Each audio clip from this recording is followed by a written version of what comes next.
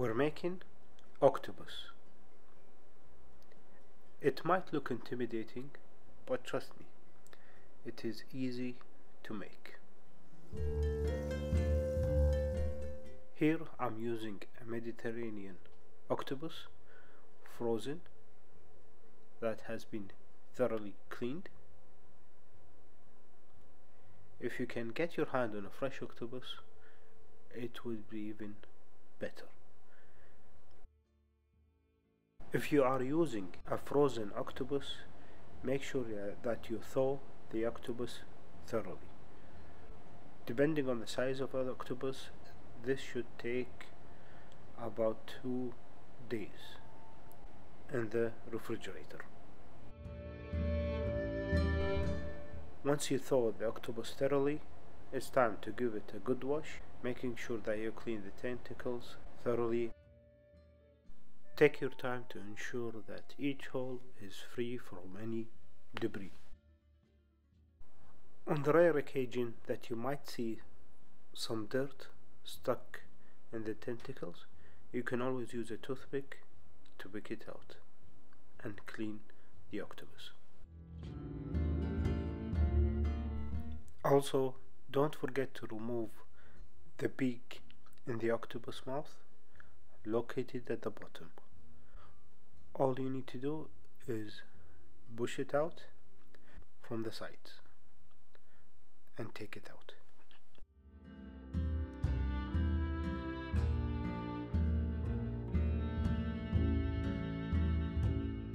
And now we are ready to start cooking the octopus. The octopus need to be boiled, so we will start by heating up some water. Don't do the mistake that I previously did by filling up the pot of water. Remember, you will be adding the octopus and the water will rise, so make sure that you have plenty of room for the water to rise and boil. So halfway through should be enough water for the octopus to boil. Don't forget to add some salt to the water. Once your water has started to boil, it's time to dip in the octopus.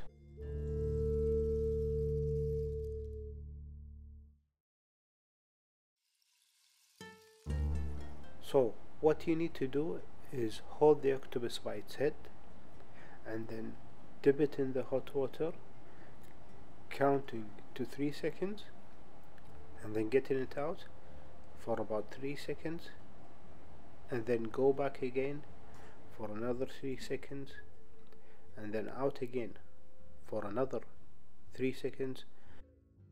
Repeat the process for 3 times. The fourth will be the final dip. You drop the octopus in, and that's how you cook a boiled octopus. Cover and let it cook on a low to medium heat for about an hour. There is a myth that adding a cork to your octopus makes it more tender. I struggled with that a lot, thinking I should add it or I shouldn't add it. I like to think of myself as a science believer and believer in facts, so when it came to the decision of the cork, I struggled. Should I add it? Should I not add it? I wasn't too sure.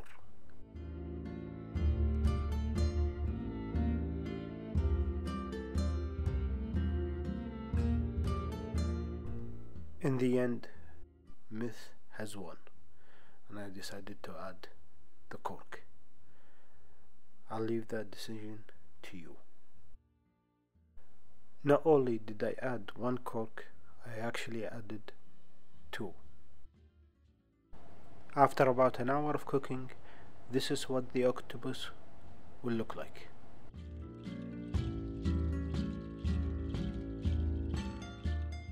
Once the hour is finished, it's time to turn off the heat and let it cool down for another hour, or at least until the pot is not that warm and it's cold to the touch.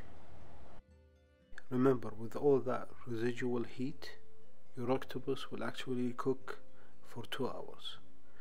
1 hour on the heat and 1 hour cooling down. Start by cutting the tentacles, 8 of them.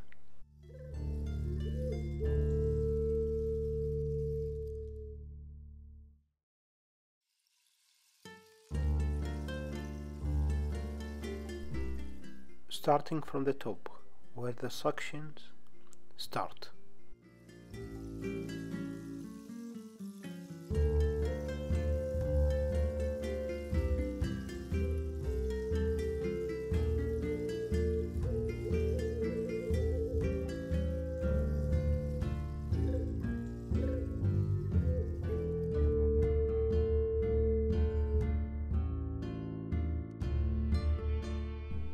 I am not a fan of the head, so I tend to cut it and discard it. Continue cutting the bottom pieces until you divide all 8 tentacles.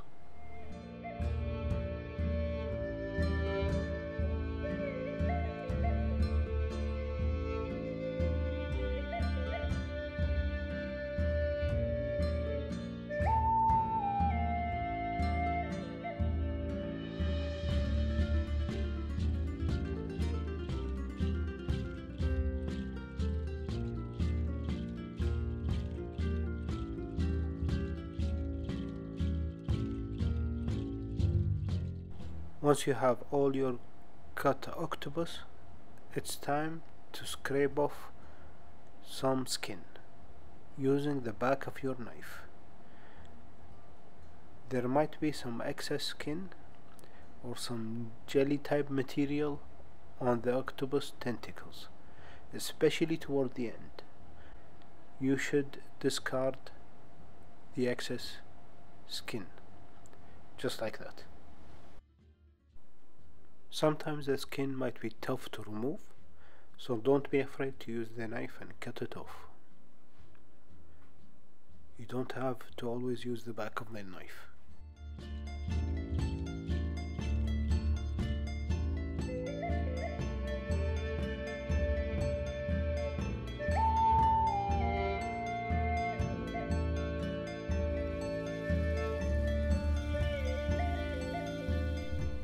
The end result should be something like this, and it's time to store your octopus.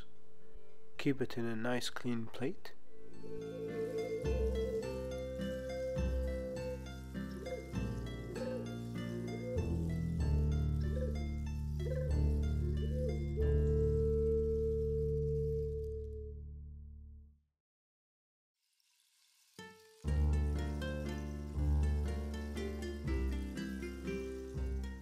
Obviously, you can use the octopus in many recipes, including pastas, salads, and sandwiches. My favorite way of using the octopus is to use it grilled and adding it to the salads.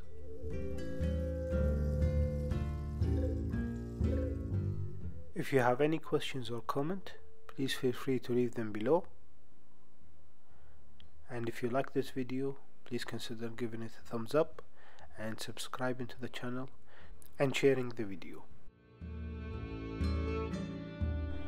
Using cling film, close the plate and keep in the fridge for a maximum of 3 days. Thank you for watching till the end, and I will see you on the next video.